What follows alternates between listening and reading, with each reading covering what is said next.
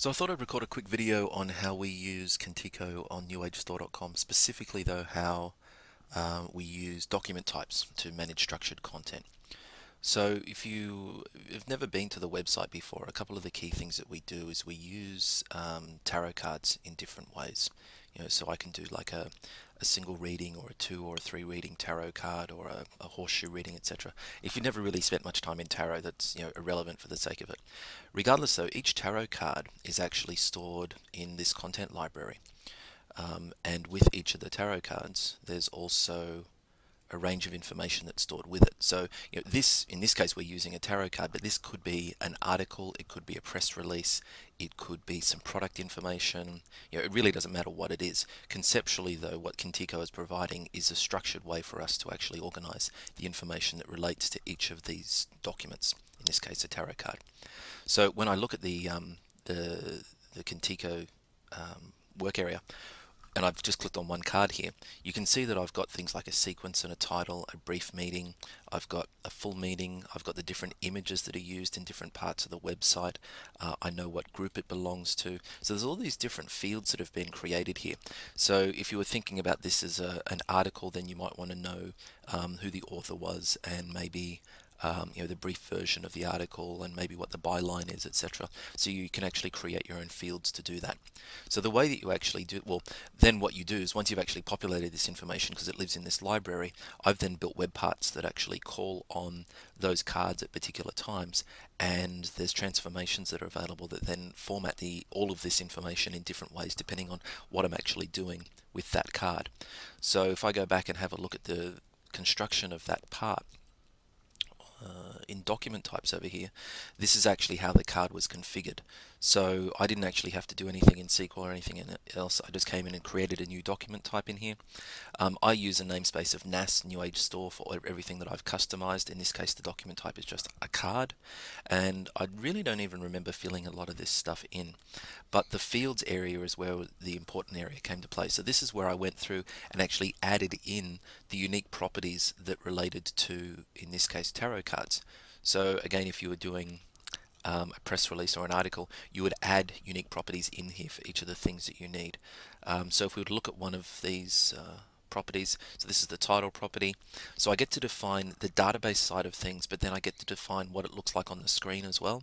So in this case, the field name is called title.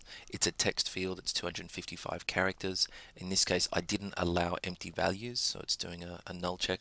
But then on the actual screen, when I'm filling the information in, I want the title to be presented as a text box, as opposed to a text area, or as opposed to a HTML area or something like that. So I get to be fairly specific, and I can even do some really cool things, like I can present a user selector. So that would actually give me a browse button that I can actually go and find one of the users from the system. I can do a file selection, an image selection. I can obviously do the basics, like list boxes and drop down lists, etc. So this gives you a really, really very flexible environment to actually work in, and then you can define some validation around it as well. If I have a look at the full meaning one as an example, what I did in this case is I created a field type here on the screen so this is just a long text field in the database, and a field type of HTML area. So that means that it provides a 400 by 300 box on the screen, and it applies the WYSIWYG toolbar to this area as well to allow me to actually work with that. And if I really wanted to, there's some advanced settings that I could go through to define exactly what WYSIWYG options I want available. So this then gives you the ability to collect all of the information that you want. If you really wanted to, you can actually create your own form. So that screen that I showed you a few minutes ago where I was actually providing the information about the tarot cards, you can actually customize that screen if you wanted to by creating a custom form layout here. But this is the really cool part, the transformations area. So the transformations allows me to define the different ways that I actually want to get access to the information about the cards. So if you think about the cards, in some cases I want them in a list, in some cases I want them with a small picture and a title next to it, in some cases I want a big picture and a full description. So there's all these different ways that I want to use this information. And if you were thinking about articles or press releases or product information, the same thing applies. Sometimes you'll want it in a list with the title and the date. Sometimes you'll want a slightly more detailed list that maybe has the title, and underneath that has the byline, and over on the right hand side has the author's name. And of course, sometimes you want the full article as well. So this gives you the ability then to define the different formats that you want to use to display this information on screen. And there's two ways that you can actually go about building up what they call transformations. So you think about, from an XML perspective, really what this is doing is it's taking XML data and transforming it and putting it into some meaningful layout. So the transformation type, in this case I've used an ASCX, but I could, if I wanted to, do XSLT as well. So ASCX is kind of friendly because I can just write some basic HTML here. So in this case, a really simple table. All it does is it displays the title, and next to that it's showing the actual title from the data that I've collected, the brief meaning, etc. I'm not sure if I've done too many different formats here. Let's have a look at the brief meaning. Well, that's pretty basic. All it's doing is showing me the brief meaning. Picture and title. So in this case, it's just showing the title of the picture, putting that in bold, and it's getting the image underneath that and putting it on the screen. Title only. Large brief meaning only. I thought I did an XSLT one at one point, but obviously not. Oh well. And then in addition to the transformations, I then get to structure the different queries that are used to actually get access to the information and the parameters that are used around that as well. So once I've actually built up my document type, I can then define exactly what website I want to use, because Kentico will manage many websites for you. If it was a product, you would then go and configure all the e-commerce elements for it as well. And then in the documents area, this allows me to actually define where this document type is used in the document library.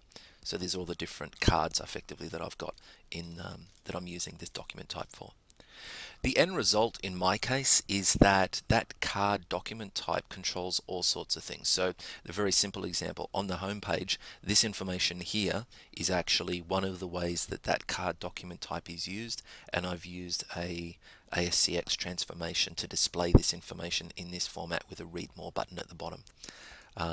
If I go and do like a single tarot reading, when I actually select my card, the document type and the transformation is actually displaying this information here on the screen.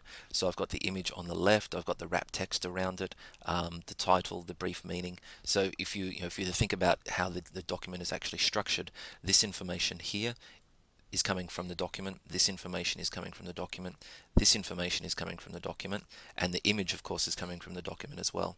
But the actual transformation is defining that the image appears on the left, that the words briefly appears here, that the words full meaning appear here. And as an example, if I wanted to put this in bold, then I would go through into the transformation and I would change this and actually put some bold code in there. And the beauty of it is that I only have to do it once in one place. I don't even need to go into the code that this page uses or anything along those lines. It just makes it really easy to use information in very, very flexible ways. And I think in actual fact this reference area as well, I think, if memory serves, this drop-down list is actually one of the controls that you can use in a standard Kentico web part, and this is then showing you the full meaning as well of those cards.